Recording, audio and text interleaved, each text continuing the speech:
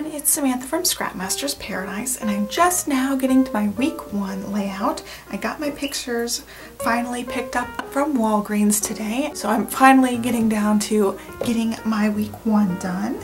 And I would have picked up my pictures earlier, but we are part of that big snowstorm, so I couldn't leave the house. And even today it was kind of a challenge. But anyway, I digress. So today I'm going to do my week 1, and I already went ahead and printed up all of my journaling cards, and I've got a free Photoshop template if you want to see how I print my cards. So first I have my cover page done. I used the blush edition for that, and I have these little photos. I made a frame with pick frame and made 2x2 photos out of an Instagram 4x4 print.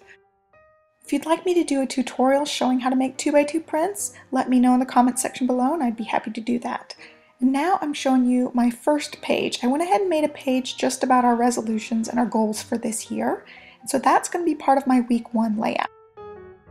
Next I have this one that's actually going to go in my 2013 album. This was just a funny story about something that my husband, actually 2 different things my husband did, and then about New Year's Eve. So I will finish this layout coming up soon. I just have it in here because it hasn't been finished yet. Then I have my page protector for my week 1, and I ended up changing my pictures around because I had a lot of really good snow pictures from this big winter storm. So I changed my layout around like 4 different times and ended up sketching it out on different paper quite a few different times, and I finally came out with a layout that I liked. So I just put all of that in here to use. Once I finally got it figured out and how my layout was going to go, I decided to use a Design H insert. So this will be front and back, and then one of the regular A pages. So this is my week 1 here. I've got 2 Design A's since I went ahead and did those resolutions on this page, and then I was left with this little insert. So really my week 1 could have been just a regular 2-page spread, but I did that New Year's goals and stuff, so I decided to make this little insert. I wanted them all kind of facing each other. Okay, now for the sake of time, I'm just going to speed this up, and this shows me getting out the cards and picking out what I'm going to be using.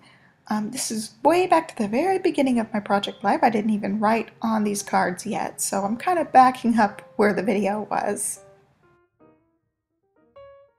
Once I got my journaling cards picked out, I went ahead and got them all printed and arranged how I wanted them in a chronological order. Now I'm going to go through my pictures and arrange them how I want them. And I ended up buying more pictures than I need because I'm going to make 2 12x12s also this week.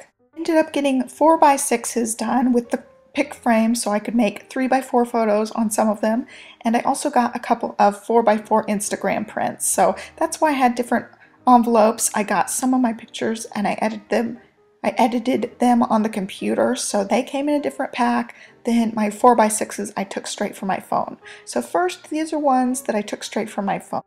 Now I'm just going to get these arranged next to their journaling sections, and it takes me a while to figure out all of them because some of them go on different pages because of that insert, and it's been a while since I planned everything out.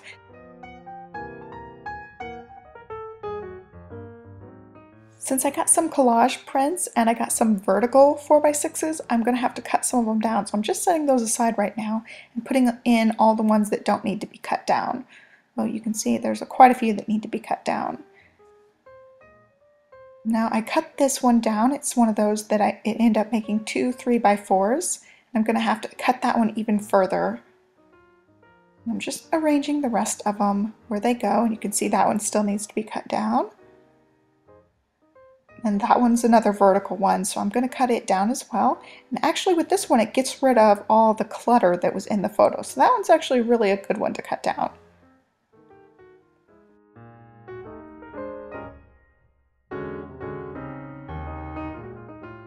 So I saved these 3 spaces for some of these pictures that I had edited on my computer. These are just snow pictures I got, and I took them with my digital SLR camera instead of my phone.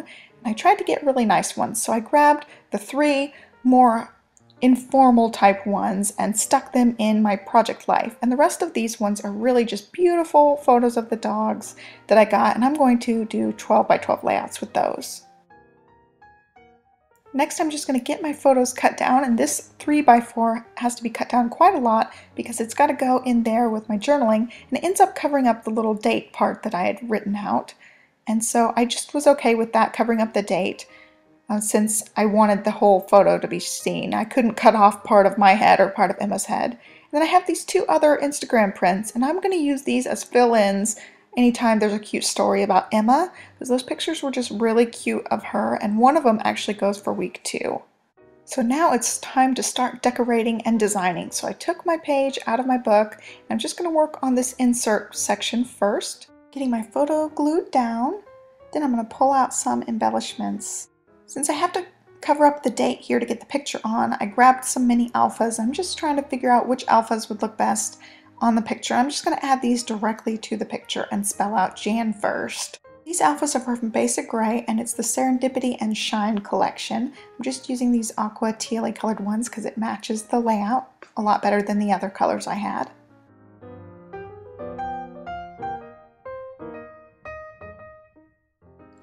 Next, I'm grabbing my December pack of Scraptastic goodies.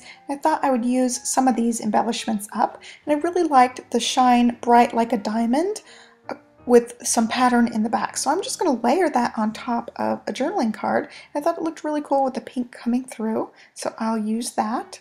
I've also got these wood veneers, and I also have some sequins, so I'm just going to add these as little decorations. I'm mostly keeping my whole layout process really simple and streamlined, so I'm just adding a few embellishments here and there, and I'm using my Tombow multi-purpose adhesive for this. I use this for anything small, and I use my tape runner for anything larger. So I got that ready, and then I'm going to decorate this one. First I'm going to get it attached because I noticed it was sliding around in that holder just a little bit. To accent the eyes, I grabbed these enamel dots. They're from the Sweetest Thing collection, and it's the Reasons Why set. So it's a bunch of different pinks and teals. I just grabbed the pink ones and accented all of the eyes. And now I've got some rhinestones. Since it said diamond, I wanted something super sparkly and grabbed these rhinestones. They're just miscellaneous from various companies. And I called that one done. I still need the picture up at the top, but now I'm moving on to the other side. I'm going to decorate this with some sequins. I just grabbed some pink and white ones so that they would match the overall color scheme of my layout. Stuck that in. And so there is that whole insert done. Now I'm going to move on to the A page. Decided to switch around these two quote cards. One of them I typed up, and one of them was just one of those filler cards from the 5th and Frolic. So I'm just moving things around and arranging the quote cards a little bit. For this Rainbow V-Stripe card, I want to put on one of these snowflakes. These are just chipboard snowflakes from Maya Road, and they came in my January Scraptastic kit. I ordered one of their add-on kits as my kit for this month, and so I grabbed this. I'm just going to decorate this. I've got ink from Stampin' Up. This is Pool Party ink. It's just a light aqua. After inking it up, it needed something, so I grabbed the Sheer Shimmer Spritz and sprayed it. This is the Frost color. This makes the snowflake shiny, and so I'm going to set this aside and let it dry. I added a little more of the shimmer. So for this next card, I'm going to be using washi tape, and I have this tape. It's not really washi tape, but it's just a glittery tape I got from Target in their dollar spot a little while ago. And then I have this Freckled Fawn Seafoam polka dot washi. So I'm just going to layer these two washi tapes and create a little border on this card. And it needs some sort of embellishment, so I'm going to try out a couple of things. I've got some flare, I've got different size buttons, and these are our Seafoam Mist colored buttons. I've got some heart flare, and I'm just going through various things to see what will match. And the pink totally clashed. The green totally clashed. So I decided on this Seafoam Mist button from SP, and it worked just fine. So moving on to the next one, I am just going to add one wood veneer star to that so it kind of goes with the rest of our cards.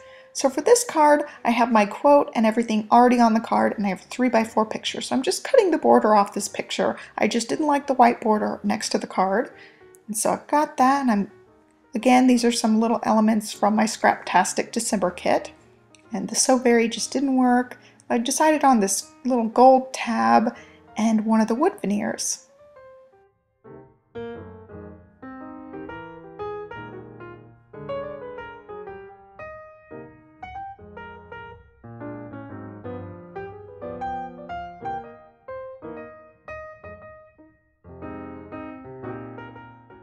Now it just needs a couple little elements to coordinate with all the other cards. So I grabbed one of the wood veneer stars and sequins, and I also have some enamel dots to put on here too from that same pack. And like this time I grabbed the darker color. It's just a dark green tealy color.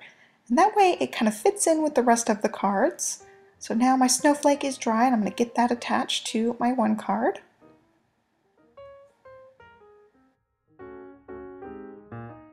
Using that same pack of enamel dots, I'm just going to add one to the center of that snowflake and call it done. So I decided to add some words to some of these pictures with all the white space left by the snow, and I decided on these alphabets. They're from the Dear Lizzy collection, and they're thickers, they're just foam letters, and they're in this really pretty mint color, and I thought the mint matched this whole Fifth and Frolic line. So I am writing out some letters and using up some of that white space. You can see the picture of Emma is so funny. She's just jumping mid-air, and she does this every time we go outside. It's really cute. I just wrote Born to Fly on there. I thought it looked cute with that crazy picture of her. Now I'm just going to write out week 1, and I'm going to grab some of that same glitter tape that I used before and have my week 1 written on that. So I'm just attaching the letters right to that tape. I haven't unrolled the tape yet. This one just has a backing on it so that it's not sticky. And now I unwrapped the backing and attached it so that week 1 just kind of is anchored to that photo and looks really nice. And it also ties in the other glitter washi that I used so that it looks really nice. And then I am done. I'm still missing one photo, but you can see how it flips. It just looks good. I used the same kind of little embellishments around the whole thing, but it's really simple.